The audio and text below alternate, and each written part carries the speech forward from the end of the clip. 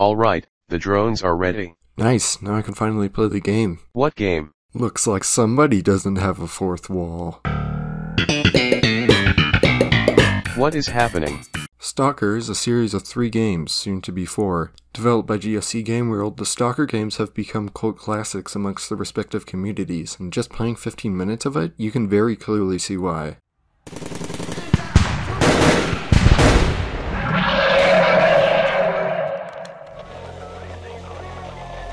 Well, good hunting, Stalker.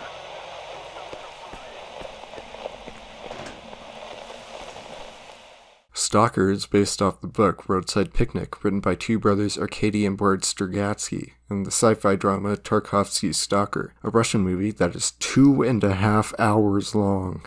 Speaking of which, Tarkovsky's Stalker is a slow, methodical movie that forces you to be immersed in every moment along with the characters. Now, a 2.5 hour long movie that is incredibly slow and has shots that last a crazy long time might seem like torture. However, putting the audience on the same level as the characters actually nullifies the length of the movie through immersion in a way that you need to watch the movie to fully experience. Stalker is a movie about 4 characters: the guide, a stalker who is paid to take people into the zone; writer, a depressed author who came into the zone looking for some kind of answer; and professor, a physicist who wants to understand the zone and destroy the center of it to prevent it from getting in the wrong hands.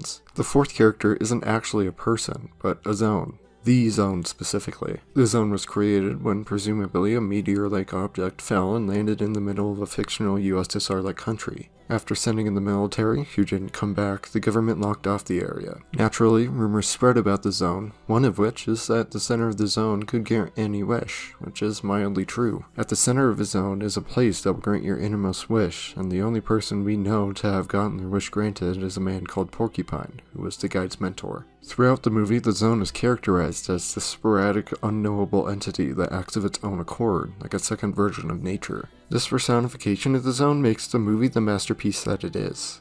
The zone, seemingly having a mind of its own and being an entity to be respected, makes every mistake made by the characters all the more tense, and paired with the incredible acting, you really get a grasp of what the characters are going through.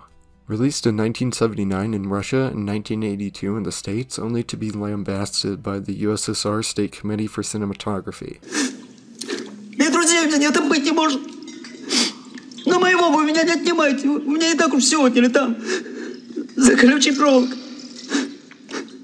Which, yeah, I can see why. This movie is basically commentary on leaving Russia, something Tarkovsky would later do and end up not returning, unlike the guide in the movie. But what does this obscure 80s movie that actually killed people by shooting next to a paper processing plant that ended up poisoning people have to do with the problems in Stalker? I'm getting to that random audience member that I made up. So that's it? What, we some kind of suicide squad? Ludonarrative dissonance is a term coined by Clint Hawking, a game designer who worked on Watch Dogs Legion, Far Cry 2, the original Splinter Cell, and Splinter Cell Chaos Theory. To me, this is the craziest part about this, because this sounds like something an English or literature professor came up with in the 20th century. But nope, this is a term that was created in 2007, specifically talking about video games and for video games.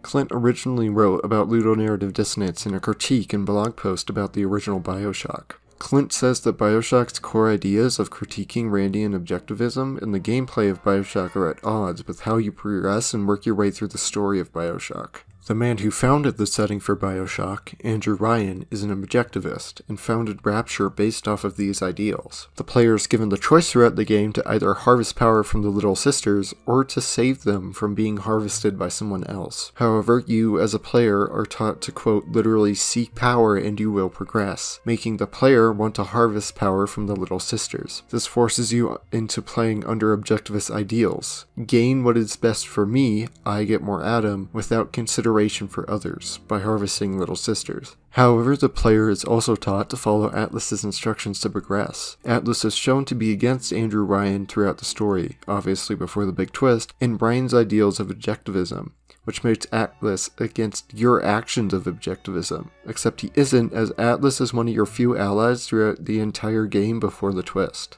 This clashing of what is happening in the gameplay and what is happening in the story is called ludonarrative dissonance.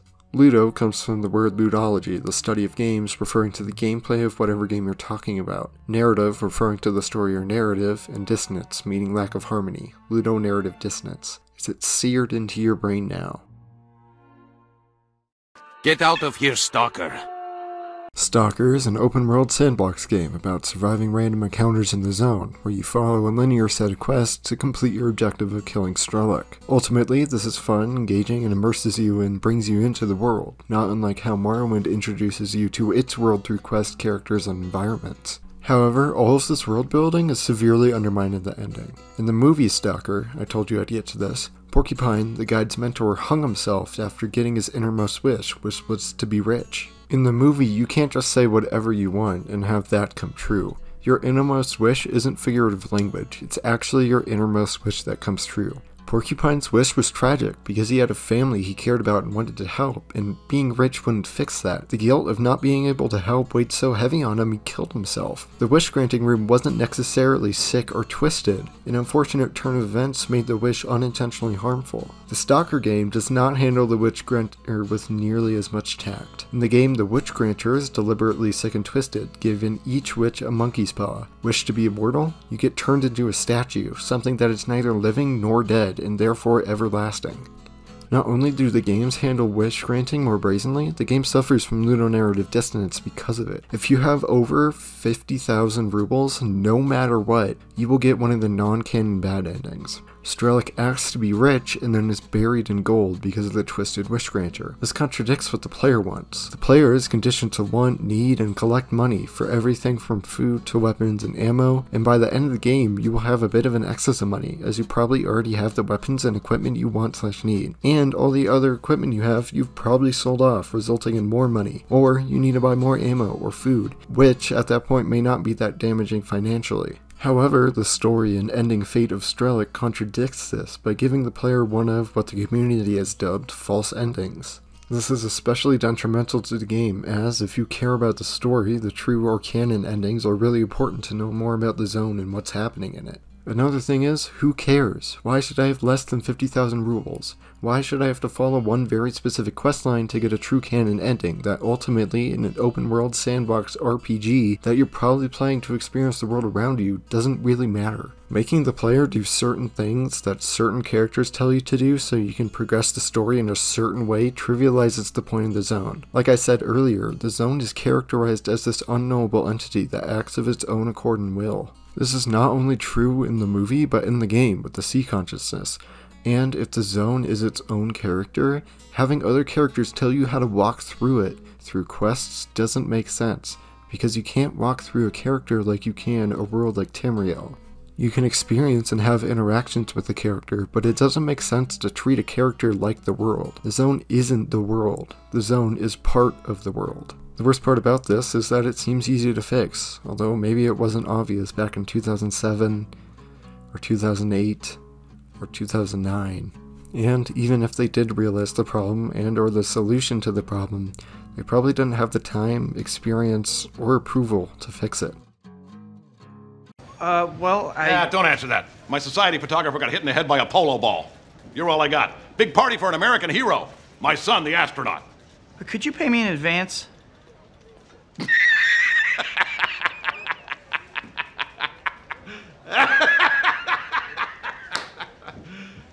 You serious?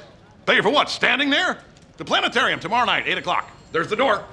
GSC Game World was founded by Sergei Grigorovich in 1995, with their first game, Cossacks European Wars, being released on March 30th, 2001 in Europe and Russia, the 24th of April in North America. With the unfortunate timing of being released a week before the original Black and White, the game was a massive hit in the UK, selling 100,000 units within the first week and going on to sell 500,000 units worldwide by December 2001.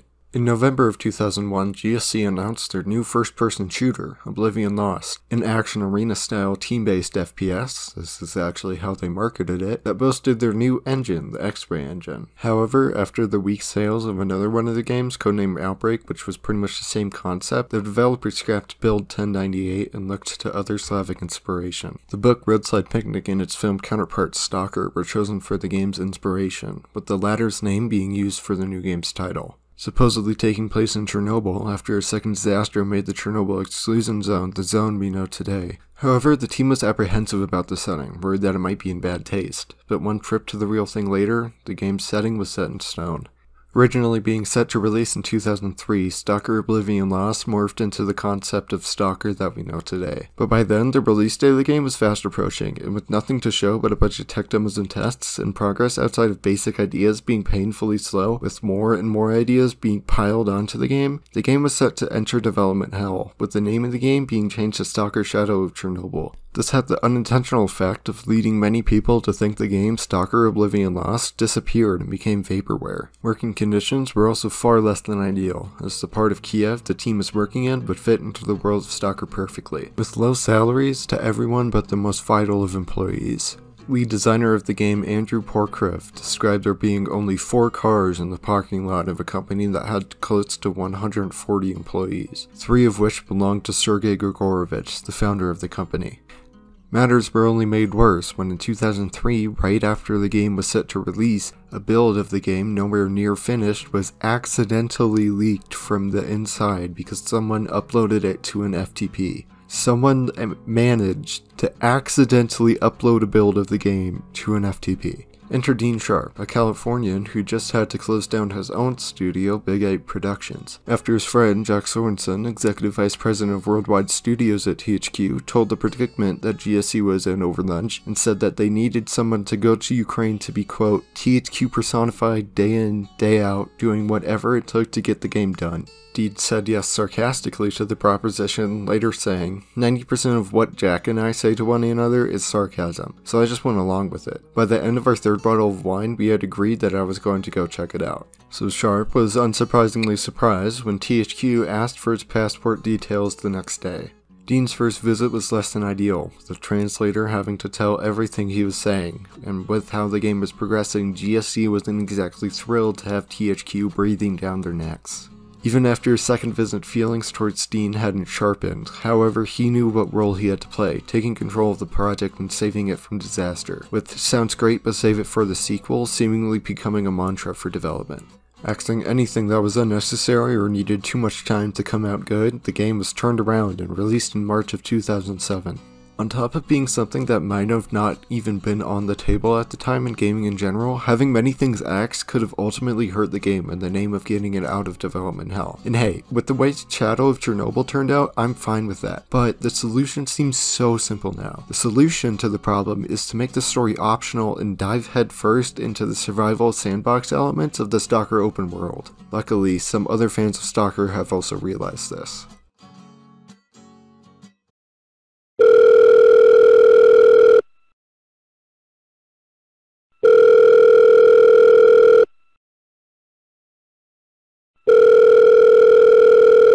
Stalker Call of Chernobyl, which is a very confusing title, is a mod made for Stalker Call of Pripyat that has been going on for quite a while now. This mod is pretty great, and provided you don't select any of the optional settings, you get a much more open experience. The open world is still intact, dynamic and random events still happen, factions are still just as dynamic, and the anomalies make the game even more unpredictable. However, what really makes this game, that is actually a mod, is customization and choice.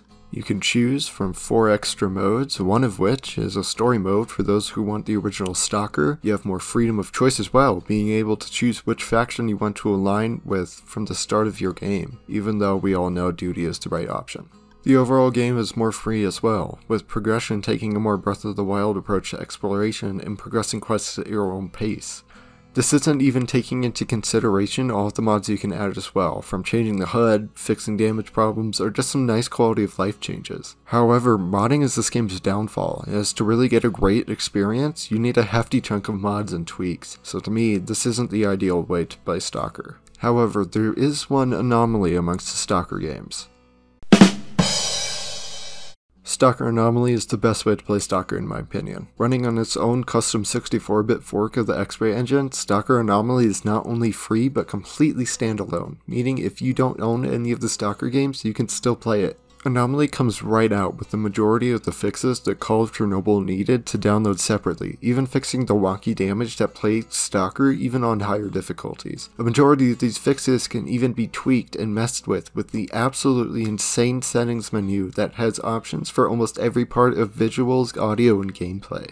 Choosing how you want to start is carried over from Call of Chernobyl with even more settings to play with, and a starting loadout selector with a point system very similar in effect to classic Fallout.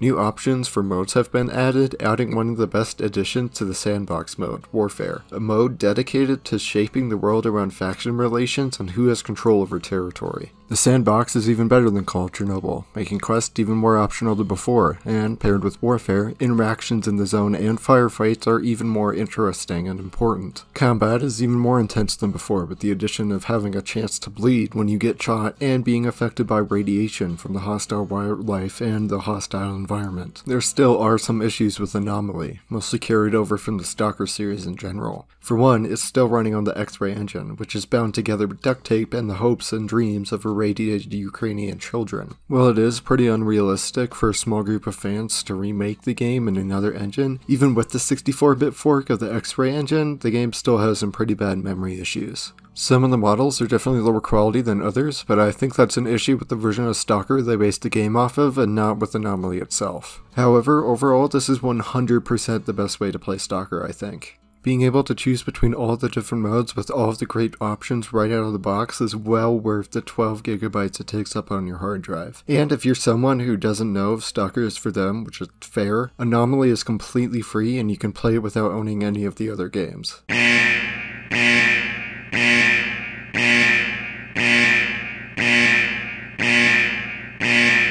Stalker quickly became one of my favorite concepts for a game, and after watching the movie, playing the games, and the mods, and the standalones, it became one of my favorite series. The Zone is an endlessly fascinating place to me and is consistently entertaining and terrifying. And despite its problems, Stalker has really big potential, and I'm excited for the upcoming Stalker 2, which is a weird name because it's really the fourth in the series. I hope Stalker 2 doesn't dumb down anything to reach a bigger audience, because you're never going to appeal to everyone with these games. I also hope they embrace the survival aspects. However, if they refine and implement the quests well enough, I think it could really work. All they need to do is not overhype and overpromise the game, and at the very least it will release to positive critical reception.